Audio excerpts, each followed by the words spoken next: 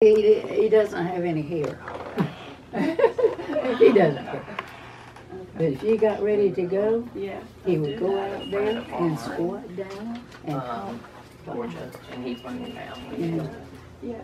my mother, she drove the school bus for 20 years. Really? I didn't come through there. I was trying to figure out what room that was.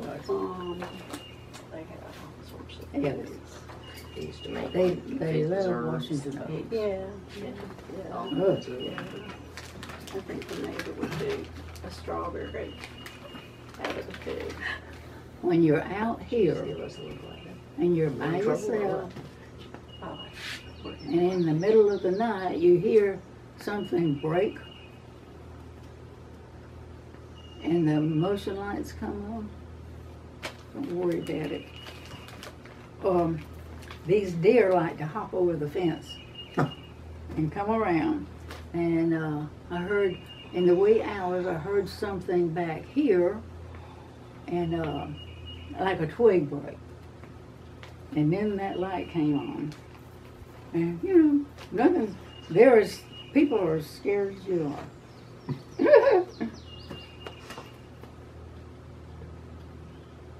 I don't know who it is.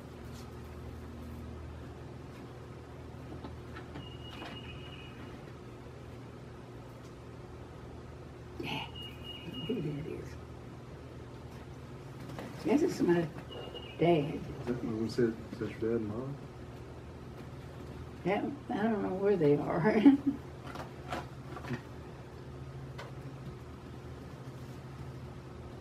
Merry Christmas, Happy New Year, love. This is was my cousin from up north, but she's passed away.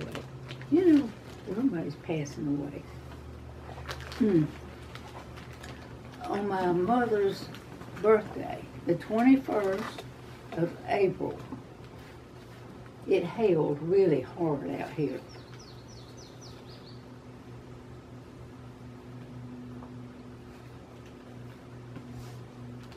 Is that the air? Is it working? the fans are on. I'm getting my fingers crossed. Hasn't anything done to it since it's been put in. Yeah. This is my mother, and she would park the bus right over there. And when she drove so many times and gave up, the sister-in-law over there drove.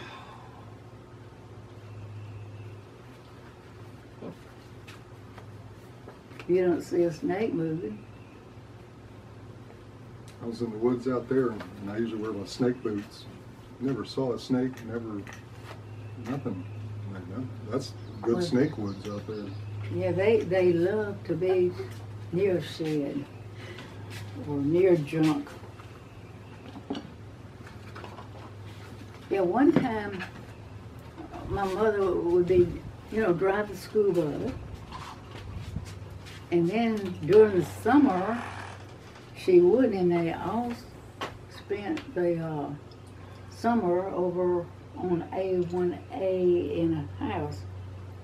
And my mother says, when she got back, she saw there were things breaking down, and I'm not ever leaving this house.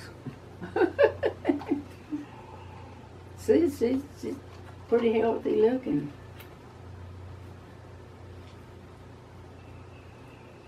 If somebody asked you, what would you say is your favorite part about growing up here? Okay, we could do a lot of them. Oh, let me tell you, you can also go blueberry picking. You can pick blueberries anywhere you want to. And we would, come June, I'd be sitting in there by the window. Say, oh my goodness, what are we going to do all summer? This would be the first day out. So we would start picking blueberries. Did you make jam? Mama would make a pie. She make a pie? Yes. That sounds better. Well, I thought if I could get my stuff together correctly, I'd teach you two how to knit. I'd love to learn. And you too. Yeah. if I can remember all that. And my mother would give me what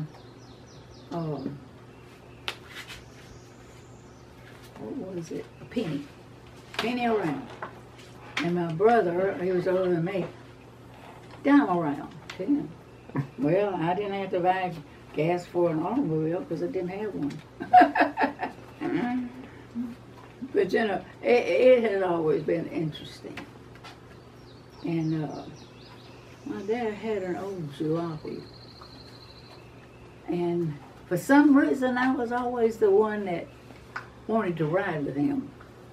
You know, and he'd drive me back here and back up Brammer's and further back, and then he turned around and just come back and it caught fire. He says, jump, jump, jump. So I jumped. Has Brammer Road been there, or was it put in because of their house? Because of the house, 1980. Okay. See, over here, those people did not want anybody coming through either. And with that fellow from over there, and I told him he would come up here and he'd talk for a long time. And I said, I hope you don't mind talking about me being out here. Listen, I said, you come and go and do whatever you want to, but he says, I didn't feel like putting my money out here unless I paid for it. I said, you're right. So he would come over here, like on, I think, his off day, and he said, oh, did you hear those Sand Hill people, birds? Do you all see them? They're this high. And this, I think it's one flying this way. I said, I love to hear them. But anyway, he was very friendly, and I know having to tell people they can't go through there hurt him. I said, listen, you don't worry about people, but don't you put your money somewhere like this, because you need to own it. I don't care who it is.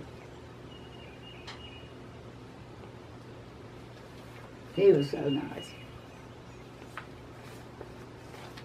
Well, Tonya, you can't get into DuPont Road from DuPont Oh, Road. yeah. Come around, it's gated off. This lawyer told us that we're grandfathered in. And so I have been over there, but if this is dry, I'd rather, do that one. And it is dry. We did not get any rain to speak of.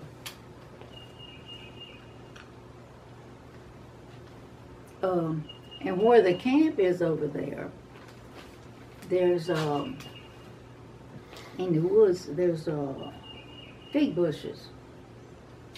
They've never been watered, they've never been fertilized or anything. And we can't even, well, this one is beginning to do something, I guess.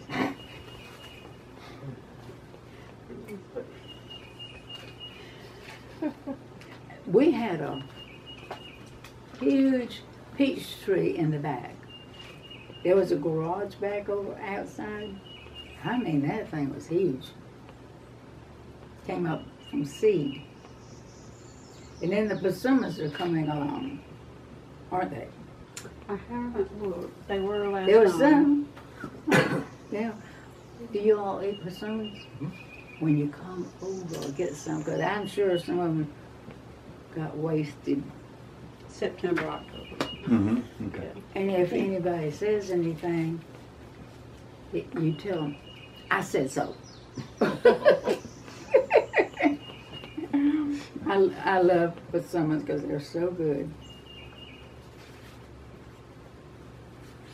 But anyway, in thinking about that Eatman house, they had those screened in areas out. Was a middle porch, and they had those call them safes or something. They put something in there that they want to be kind of cool. A pie safe? Huh? Like a pie safe, punch tin, Yeah, yeah. or wire? And two, they had cisterns, they had fireplaces, they had that middle porch where all the cats, they love cats. So anyway,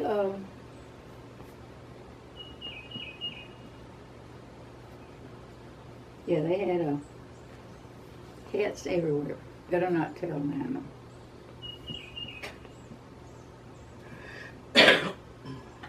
My daughter-in-laws had brought a big cat down, and they stayed at my house.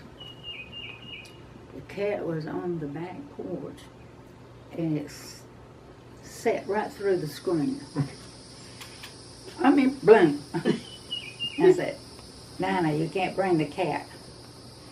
So I think they're bringing a camping trailer and putting the cat in it. Oh, turn the cat loose. We don't really care for a cat because they don't stay around.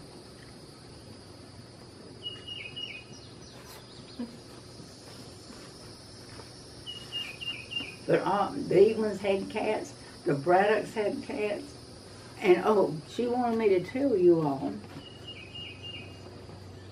This one of these big two-story buildings, old ones that you saw. My granddad was the second in line, but his dad put him in charge. This is And the Eatmans? Yeah. And I wondered if Aussie might have been sick or something, but he lived in that big two-story house. Huh? And I stayed down there one time with Estelle. But she could make a cake, mix it up, use real butter, real eggs, and the layers were bright yellow. So she didn't use turtle eggs. Did you tell them about turtle eggs? Yeah. You know, years ago, this is before they outlawed it, these young people riding the beach, they would pick up turtle eggs. They take them to a bakery because the yolk is so yellow, and it makes the layers so pretty and yellow. Didn't know you could eat turtle eggs. You can't even get, yeah. My brother used to have a beach buggy, and of course, he would talk to all the girls over there also. He knew this fellow, well, he was the same age, Frenchman. He would hew down coquina and made a coquina motel out of it. And of course, he had a couple of nice daughters, and J.D. had to go visit with them. So that was the grandfather of Catherine Harris. Robinson, yeah. Catherine Harris. Huh. Well, And Diane Harris. Yeah. well, how do you like now? Where do you live? In the L section? He lives in the L section. I live in the B section. The B. B. So that could be across the interstate from me. There's several B sections. This is the BA section. Oh, okay. Yeah. Well, I would, last time we almost had a depression, like 2007. Mm-hmm. Yep. Publix had bought the property on Matanzas and US 1. And you know, I mean, everything went down, and so they got out of that one. I used to go over there and play golf. This was so funny. When I came down, let me see, I played tennis. This, you know, it was really odd. The Y sent somebody out to teach us neighborhood women to play tennis. And it wasn't long before he put me in charge. I never played tennis before. And it was, he would tell me how to beat this long-armed person. She had 4 big boys, and boy, she could slam the ball. He said, "Celia, back up. And you know, I won the turkey. And pretty quick, the next go around, he let me teach tennis. It wasn't that I was good, he just needed somebody. And so, one time I was teaching these women, and it was time for them to go, so they left, and this old slowpoke comes. It was sleeting. Oh, it was terrible. In Birmingham. Yeah. Yeah. And she was married to a chemist. And, you know, they're kind of smart. She said, you know, they are so smart that you have to tell them to pull their pants up. I'm not kidding. Okay. But she would come as they were leaving. So we had to play through all the sleep. But I can't remember her name. But we had a time. And you know, in going back home, we had to go by this, you remember that big 2-story house on the hill? Yes. Somebody had pythons and put them out to sun in the wintertime. That was here or in Alabama? I would not have one. Birmingham. I mean, these long, and I think he shut them up in the bathroom at night. And when you moved here, you took up golf. Huh? When you moved here, I think you played tennis here some, but you started golf. These old fellows, they love to hit a tennis ball right at me. And some learned they were going to get it back. And that was the tennis. I was playing with these older men, and they knew they could pin me down because I'd be playing the net. And then I got to the net and learned how to do that. And then after that, I played golf. I was over there at Pine Lakes, and this woman was playing, we were just practicing. She said, "Celia, I want you to go with me over to the other golf course, and I want you to beat this woman." You're there telling me what to do. And took me a little while, but I did it. You enjoyed it too. Yes, I did. I enjoyed her. But she was moody. This woman. She was trying to fuss at everybody. And so, but let me tell you about this one woman. She was all the way across the golf course. I hit a ball and hit her right in the leg. Now, how can you do that? And she told me, "I will always remember you." And I told her, "I will always remember hitting you." When I saw her the next time, she let me know. She remembered. Yep. But you know, you're supposed to, before you hit it hard, a golf ball, you know, they're hard. You're supposed to guide it the right way. But we did get to play, we volunteered when this group came to town, and somebody got us in to play at this very fancy golf course. Emmett Dunes? I think so. I was trying to remember. And talking about hard to play.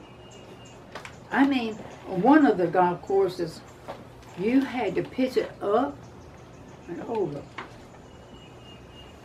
And you know I did it. I think it was at LPGA. It's not that I was good, it just happened to be that way. Did you tell them about, oh no, I can't remember, your uncle who had the club foot? Oh, yeah, okay. That's what I forgot. My granddad, Eatman,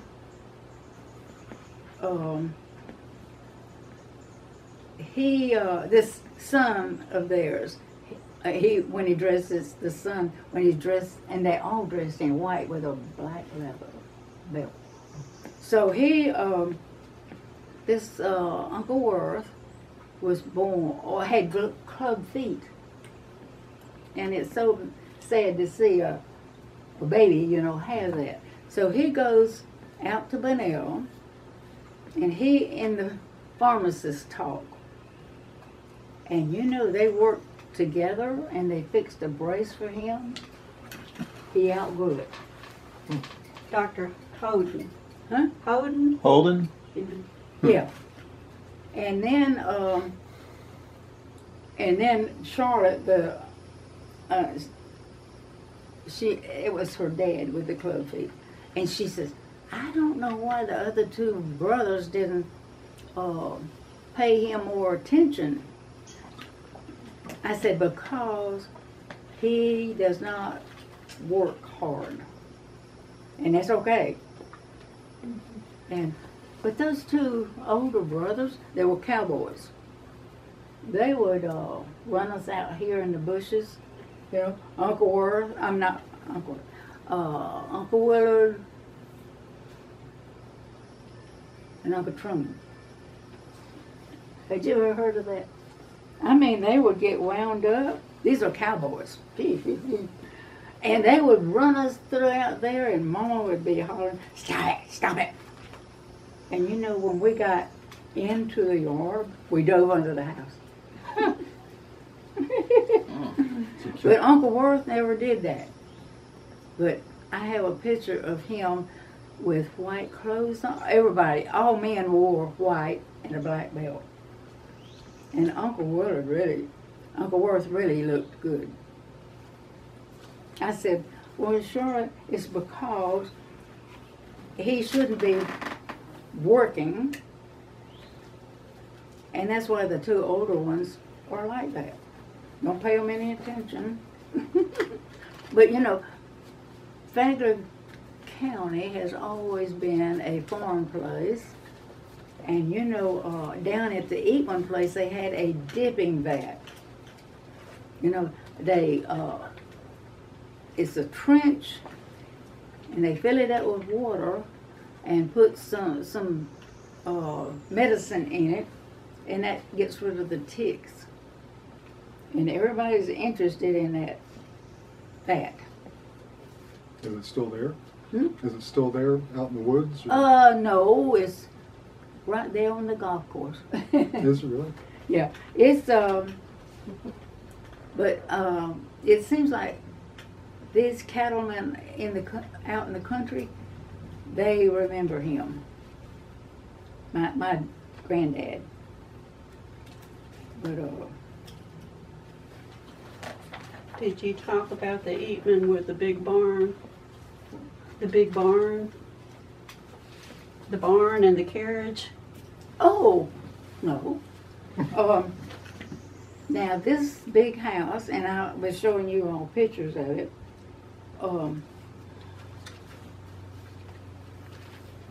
It's where Alcy, the oldest one, stayed, and I don't think he did a whole lot of work. I think maybe something was wrong with him.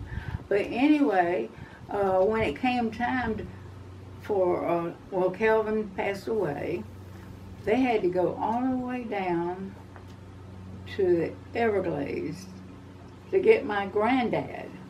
My granddad was not married at that time. he was down there hunting with the Indians. He had it made, didn't he? But anyway, he was second in line. But Aussie, I think, either something was wrong with Aussie or whatever. But they went down and got him to take, because Calvin had passed away. But anyway, but that, I'm sure he had a nice buggy somewhere. But anyway, Aussie had the other big house, and he just didn't do a whole lot of work. But this buggy, horse buggy, it was shiny, you wouldn't believe. It was in their barn. It was that other house. And that carriage was upstairs. It was a beautiful carriage. So I guess Mr. Aussie could go wherever he wanted to. And my dad had to work. My granddad had to work. But anyway, But they could get that carriage up there. In the, well, you know, a few years later, some of the high school boys asked me, "Is that carriage still in the barn?" And he knew about it. I said, "I guess so."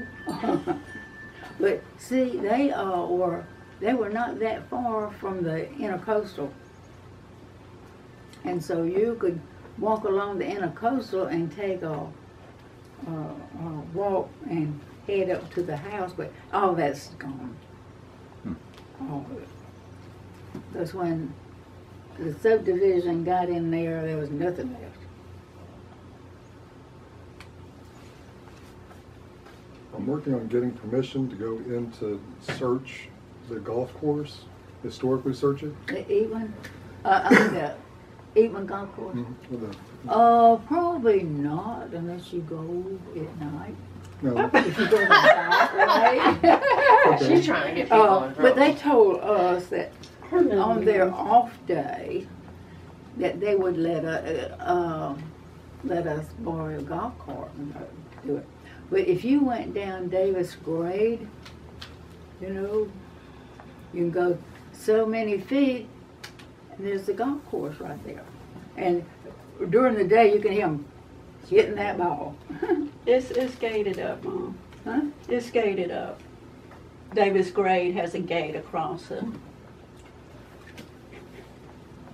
Can't sneak down there. Y'all have to learn to Not at night, it doesn't. go in there. Well, I could, Jump. actually, they could come down here and go through the swamp. Yeah. well, if you went out there, what would be a good place to look for history? To what? To look for history or where things Oh, were? I know where okay. the house was supposed to be. Like Okay. there's a On point. this, now, that property, they can't tell you to get out. That's,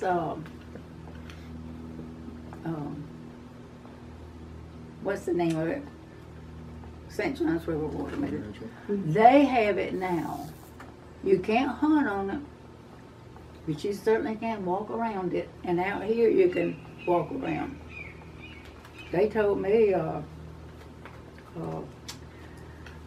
you'll always have an easement. Yeah. And there's, on the golf course near where the house was, there was a row of palm trees. I think they're still standing. The hunting club had that the last go around. Oh. And Hewitt told us what to look for in this a mill, some sort of a mill thing, water, Oh, okay. and some of that sulfur water is up this hill, because let me see, what did they do? If there was something like that, they were pumping water or something. Mm-hmm. And I think that at one time, water came up and they grew rice there. Now, we would get my dad up, you know, when we were growing up, on Sunday. He said, "I got to take my nap." I said,